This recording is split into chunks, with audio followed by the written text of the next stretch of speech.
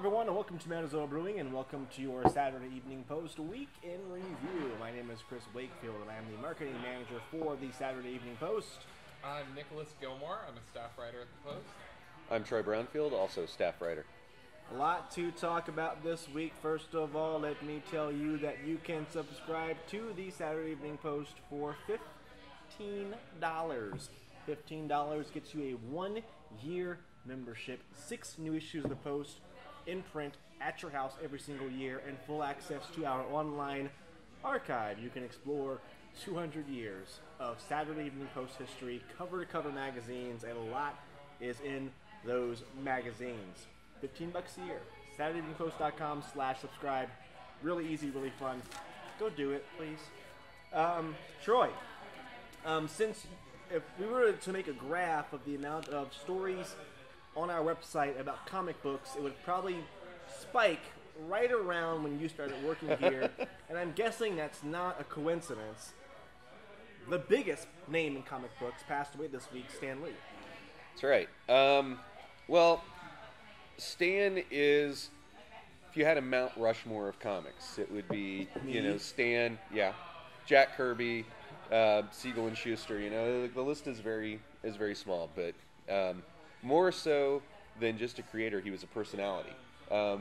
Everybody knows Stan Lee when you say the name, and it's because he has kind of this personality and reach that's extended far beyond being a writer of comics. Now, he did co-create a number of characters that everybody knows, like the Hulk, Spider-Man, the X-Men, the Avengers, and so forth. He had a hand in all of those things. And, in the 60s, he went to college campuses and hit the lecture circuit and became well known. And he worked on developing Marvel properties for animation in the 80s. And then in recent years, he's known for the cameos in all the various Marvel films. And theme park rides. Yeah, and has become a personality unto itself. So even very small children to very old people, they all know who Stan Lee is. So even though he was 95, it was still a bit of a shock, because when you have a person that's got a personality and an impact that's that big and wide, it's still going to come as a surprise. And I think it says a lot about his legacy that you saw all of these various people from many, many walks of life offering tributes. The 6 original movie Avengers took out a full-page ad in the Hollywood Reporter thanking him for their, for his contribution to their lives and career, which I think is a really nice gesture. And of course, when you talk about the writers and artists, there's hardly anybody that wasn't influenced in some way by Stan or by some rule that he had, about how you write comics and so forth. It's just inescapable. Do you have any favorite comic book characters from Marvel in particular? Or? You don't strike me as a comic book person, but you know who Stan Lee is, and you know who these characters are, right? Yeah. I like Doctor Strange. Okay. Yep, that's Stan and Steve Ditko. Yeah. Yeah, Stan Lee and Steve Ditko, who also together created Spider-Man, which is arguably probably one of the 5-6 most well-known fictional characters on the planet at this point. So you're gonna hear about Stan Lee for a long time after he's gone. It's not like he's gone away. He's just one of those people that's now going to kind of recede into legend, and is just going to be, accessible through the things that he created. Again, a big piece you have up online at SaturdayEveningPost.com. Another piece you had that came up this week was about 10, maybe Stan Lee could be a Thanksgiving topic next week at Thanksgiving. I kind of ruined that segue. Dang it, I wasted my chance. You also have a piece coming about 10 alternative topics for the Thanksgiving dinner table, besides politics and those third rail issues that might make your uncle mad. What are some of the things we should be talking about that won't get us in trouble? Well, should be, or things that won't get us in trouble. So I feel like Nick is the kind of person who brings up all those issues you shouldn't talk about. Nick is that person like, no, let's talk about this. You are 100% correct. We're going to talk about making soap. Talk about your article before we get in trouble. Basically, we looked at a lot of things that end up being small talk items. Like maybe you have that one relative, like I did, that was really obsessed with directions.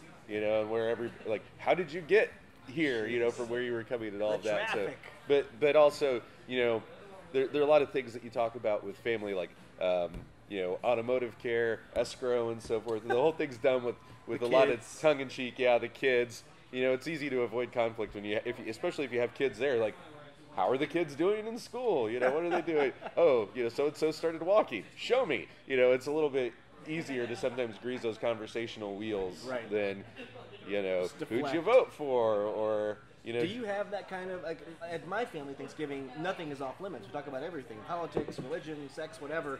Do you have that kind of a table at Thanksgiving, or is it more? Yeah, we just talk about sex the whole time. No, we talk about politics quite a bit. Usually, hopefully a measured conversation about different current events that are going on. Because I've been at some Thanksgivings and with some families where you can't say certain things because some uncle will get mad, or it's too sensitive for grandma to hear, or something like that. And like, if you say Trump or Pelosi, the whole dinner just goes spiraling out of control. Yeah, all my grandparents are gone, so we just, nothing. bash the Trump administration. We don't even play euchre anymore. Jen, I'm sorry. I'm so sorry. Something you are going to be talking about: postums. Yeah. What are postums? Well, it's postum. Postum. I'm sorry. There's no plural. It's a cereal beverage. Is it? Stop. A cereal beverage? Is it food? Is it drink? Nobody knows. But it was the first product released by the Postum Company, or Charles Post cereal, who the company of which is still around making cereals. But this is their first product, released in 1895, and the Saturday Evening Post had a lot of advertisements for Postum back in the day. Where could I see those ads? Like, if I wanted to explore that today, how could I do that? I think maybe you could look in our archives that Yeah. are all online. All of it. Everything. Cover to cover. Even the ads. Anyway, sorry. These ads were pretty hostile towards coffee and talking about like how terrible coffee was. Big for coffee. you. Look out. And Postum was supposed to be this alternative that did not have caffeine. It was, nutritious, very, gluten heavy, honestly, by today's standards. But, and so it was popular among, people who wanted to stop their kids from drinking coffee. Because that was a thing. Kids used to drink coffee a lot. They still do. Maybe. But, maybe your kids. My kid is not drinking coffee. But, and so it was, the whole campaign was coffee's bad for kids. Give them Postum instead. They started making cereals. Postum was really popular during World War II with coffee rations. Right. And what happened to the brand? it kind of fell away in the later 20th century, but it is back. Someone brought Postum back. Yeah, so, the Post company, it's traded hands a lot. It went from, General Foods to Kraft's and got spun off onto its own thing. But Kraft dropped Postum entirely, and there were a lot of people online who used to drink it. Probably a lot of baby boomers would recognize Postum, maybe from their childhood. A lot of people said, hey, I really liked Postum. I like to drink it. We want this back. And so a couple in North Carolina has started producing Postum again. Wow. They bought the trademark and everything from Kraft. And it's back for all of your food drink needs. You can look for Nick's piece over at SaturdayEveningPost.com. Now it's time for one of my favorite segments that we do occasionally. It's called it's called Don't At Me. Something during the week that might be getting our backs up a little bit, annoying us a little bit. Troy, do you have anything that's getting on your nerves this week? This is goes with this time of year a little bit, and I think that we start changing stores over for holidays too early. I mean, I know that's a common gripe, but pretty much we're going to have Easter stuff out before Christmas is even here. Valentine's Day. I'm seeing Valentine's Day stuff pop up. Yeah, there's Valentine's Day. Like we had, Halloween came in at some chain stores, and then Christmas came in the week after the Halloween stuff started to show up. Right. And now it's just like this overlap, and you used to think, it wasn't about consumer stuff. They were just trying to, but now it's just like soaking every last single time. A little bit of class and restraint. Wait like Have a a little week. bit of class, Target. That's right. Do you like the early merchandising of holidays, or I just shop at the dollar store, so every day is Christmas at the dollar store? For Nick. No, it doesn't bother me. I wouldn't say. Okay. Some people. But it bothers Troy. Some people. And I respect Don't that. add him on this. Bothers me. One thing that I have to talk about. So there was we got the news that Amazon is moving headquarters to Arlington, Virginia, and part of New York City. Someone posted on Twitter a snippet from the contract between Amazon and Arlington. In the contract, it says that Amazon can leave within 5 days' notice. The city of Arlington, Virginia, is hooked to this contract until 2049, but Amazon can leave in 5 days' notice. This person clipped this part of the contract that's publicly available, put it on Twitter, and said, "This is effing ridiculous." He used the F word. Shock and awe, whatever. A journalist from Virginia tweeted the person who originally sent out the picture of the contract and said, "Hey, can you retweet this without using profanity so I can send it to my audience so that my audience can see it?" Why wouldn't the journalist just do journalism work and find the contract himself and tweet out the picture on his own? I kind of think this is kind of the state of journalism in 2018 with some people of just, "Hey, you did the work. Can I retweet it?" Well, for that matter, why not, take a screen cap, just blank out the profanity, and do the same thing? I mean, it's a publicly available contract. This guy Yeah. could have easily gone online, found the clause, but he wanted this guy to do the work for him. Yeah, that's... And I'm not going to name who it was, but it's out there on Twitter. It's easy to find. It kind of was weird to me. Like, you're a journalist. Go do the work. Yeah, profanity's never stopped me. No, it has not. No, and that, it's a quote, too. Right. So, I mean, I don't understand the whole, it's my audience, because there's not going to be a lot of 5-year-olds reading about Amazon contracts On online. Twitter. Yeah, I mean, it's kind of a specious argument, really. I mean, if you're worried about your editor coming down on you or whatever, do it, get the story up, and then deal with that later. But Right. Or just do the legwork, find the contract yourself, and post the Do picture. you worry about your kids using their iPads to look at Amazon? news stories? on the sliding scale of stuff I'm worried about with my kids, looking at Amazon contracts is Not not up one there. of them. Stuff that I wrote in maybe 1999 or 2000 worries me a little bit, but Do you have a Don't At Me this week? I do.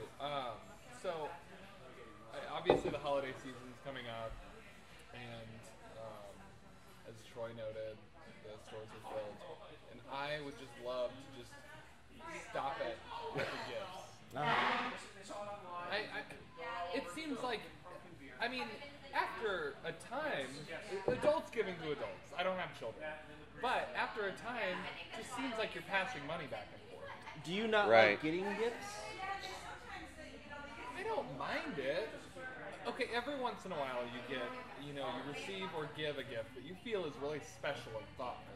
But what's the percentage on that? the $20 gift cards back and forth. I feel that way too. It's like, we're just give me $20 and I give you $20 and I'll save myself the space in line at Target. I think that holidays would be better spent without this pressure to give gifts, receive them.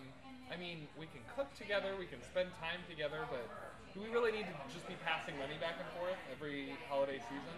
Yeah, I find it actually really hard to buy for my parents. And I don't know, how many other people have that particular feeling, but it's like, when you get a certain age and like their hobbies or whatever so dialed in, you kind of feel like you've bought like all the conceivable yeah. permutations before. Right. And like even this year with my wife and kids, we kind of talked about it back and forth, and I'm like, I came up with like 2 things, like 2 possible items. Like one was a book and then something like a collectible thing, I'm like, but that's it. That's all I came up with for myself. I am accepting gifts from anyone. I need a new PlayStation 4, so I'm not on with this millennial how millennials kill gift giving. I'm not on that train. They will. Do you hate the economy? Do you I hate hate America? Nick, where can we find you online? I'm at Darwin Jr. with a Y. at Troy Brownfield. You can find me at Wakefield Report, and you can find the Saturday Evening Post everywhere at Saturday Evening Post. And if you don't like seeing our faces, you can also listen to this exact same show as a podcast. We're on Apple, iTunes, Stitcher Radio, and everywhere else you can find your favorite podcast. If you do listen, subscribe, leave us a 5-star rating and review. That's all we have from this week from Metazoa Brewing. We'll see you all next week.